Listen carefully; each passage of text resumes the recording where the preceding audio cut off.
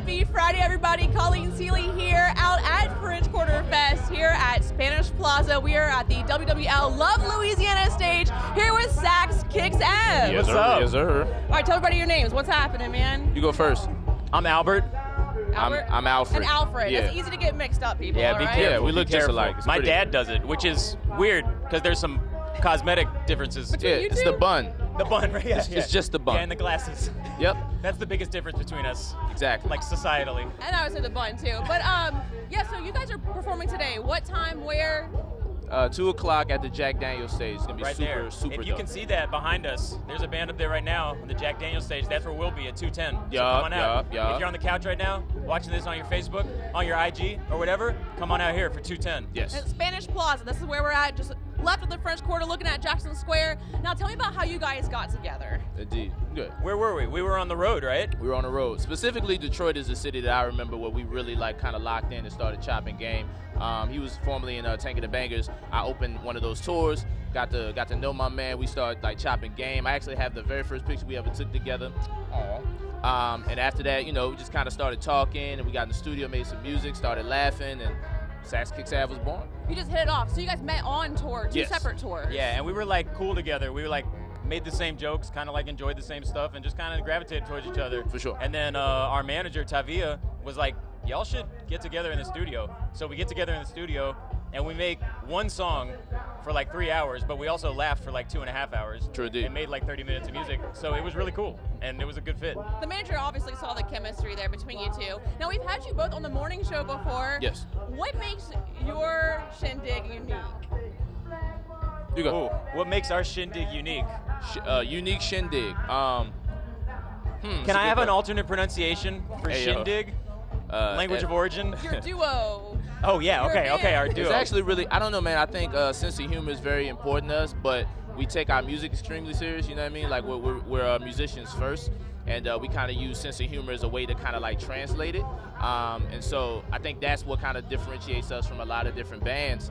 And I'll just say it, we're really, really good. High level of craft, and Alfred is one of the best rappers in the city and the world, and I'm a very good instrumentalist, so we bring that together in a way that is a lot of hip-hop right now is very programmed, and it's very excellent, and it's actually probably never been better because more excellent people can share their stuff because of the democratization of distributing music on the internet. But we have something unique to contribute because we have, a combined 40 years of live performance Pretty much. experience. So we just have a unique thing with being funny, but also we're hey, let's be funny, but kind of with a point and with this elite level of craft and just goofing around, and it's maybe we say something, and you know what? Entertainment at all costs. That's what it's 100%. about. Yeah, and what's funny is that because you guys are so unique, and for those who have not watched them perform before, do so because they are not like any other band, and you have original music as well. 1000%. Oh yeah. Yeah, and I actually saw your saxophone videos in my Facebook feed. I'm like, how did we become friends? This was before they came on the morning show. We actually were in a saxophone jazz workshop years ago at Tipitina's and Snug Harbor, and met mutually through somebody else. And then 15 years later, Yes. I was like, this guy looks familiar. How do we know this? This is a mutual friend. And then We just met at here the we are. studio. Yeah, we were at WWL, and it was that's Colleen. Yeah. I think you hit me up on Facebook afterwards, and I was the last message was from 2012. It's a different timeline, man. Oh yeah. Oh Indeed, yeah. indeed.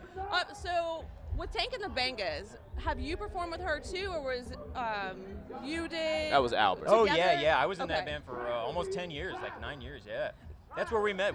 He was opening for us, and we were on the road, and that's where we all met. Exactly. Okay, gotcha. And I heard that you got mixed up with one of her saxophone players. It's so funny. My good buddy, Etienne Stuflet,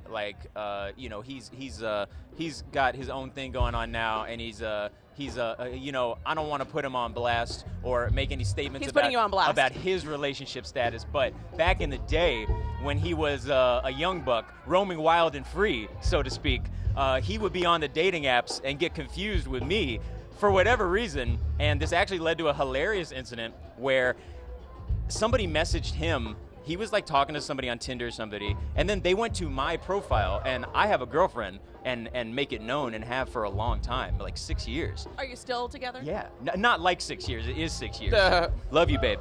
And he got hit up because they saw my profile based on his Tinder profile, and they were like, why are you lying to me?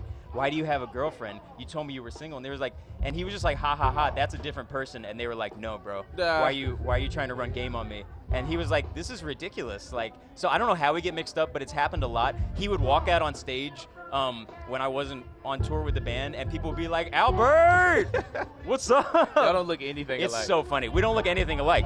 Beautiful man. Yeah, but we don't great look guy. anything alike. You know? So that's how he figured it out was, okay, I'm associated with him because you two were intertwined together. And, that's who I must be getting mixed up with. I like to think maybe I helped him sometimes, not just hurt him, but it sounds like I mostly hurt his prospects. Yeah, it's a little crazy. From this angle, it's like, what? Hey, man, you hate me. Yeah, I know. I'm really no hate. Just trying to relate facts, okay? That's what it's called. SaxKixAve. SaxKixAve. All right? Yeah. We're about from facts. sax to facts. We're changing. speaking of- April 15th, it's SaxKixAve.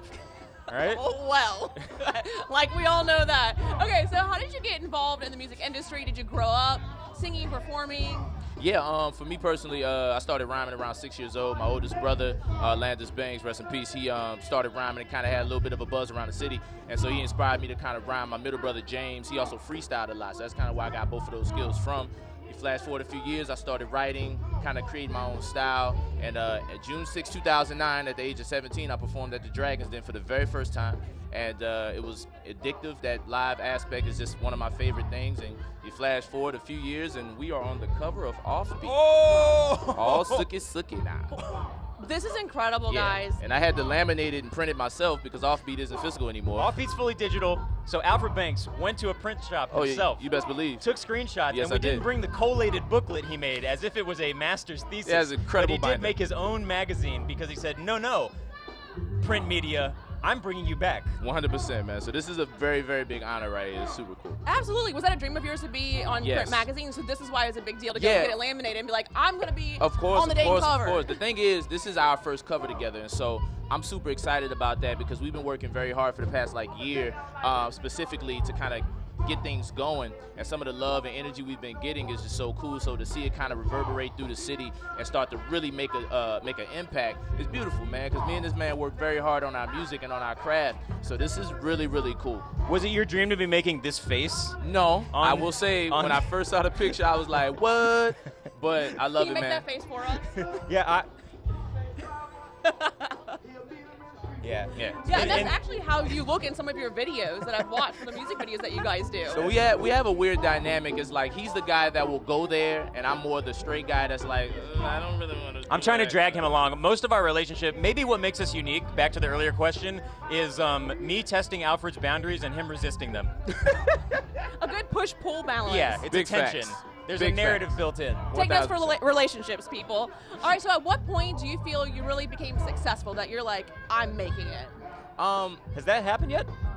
I mean, We're kinda. here. I mean, we're in the this alone- WWL We're in the 10. WWL. This I mean, I feel like right Yeah. now, we made it right here because we're at Big French facts. Quarter Fest, baby. on, man, talk on about Friday it. on the Jack Daniels stage at 210 at Spanish Plaza with Colleen Come in on, the man. WWL 10 on It's the river. up. So So we this made is the it. moment that stuck. you're It's actually stuck and it taking won't come off. down. It Yeah. just And we're won't come part I feel of like we this. made it. I feel like I've arrived now. Yeah. So tell us about what instruments you play. You're diverse with I your play saxophone and flute and piano and bass and drums and guitar. I played tuba in the 8th grade. I played bassoon in the 9th grade. And I've stuck a clarinet in my mouth before. Okay. All right. What? No, All right. I didn't hear anything. I mean, did you actually? I tried. Notes? It didn't sound good. Notes? Okay. No. You said what I play, not what I was good at. So what are you actually good at? All of the Saxophone above? and Okay, flute. just sax. Yeah. No, the other ones are pretty bad. But Fake it till you make it, right? absolutely. Absolutely. And I saw a montage that you posted recently too, where you actually incorporated multiple instruments, but it was all you playing. Yeah, I learned how to edit myself in, so I was playing like bass and drums and piano and sax and flute. Yeah. It's amazing. It It's was really really cool. amazing. And I've been like really practicing the instruments. That's what I love to do. I've learned a lot about myself, especially over the past year, doing this project with Alfred, about what's actually sustainable for me as an artist. What do I actually like? And it's playing the instruments. Like, I live and breathe to just like play along to records of people I love, learn stuff, and then compose music and record it in myself. I just love that, and it's what makes me happy, and it's what I do. And so like, I don't know, I can't even describe it. It's kind of new to me to feel like I was so focused on like, honestly, like when I was in 6th grade. I saw a great saxophonist named Kirk Whalen play for the first time, and I was like, I just want to play saxophone or something and like tour the world and stuff. And I did that at 23. And then after that, it was like, oh shit, like what do I do? Oh crap, what do I do now? And then I just was like, well, I got to focus on the instruments. I got to double down on what makes me happy, and that's the instruments. And not using profanity on WWL. Thank you for That's that. what makes me happy. That's what makes me happy, you know?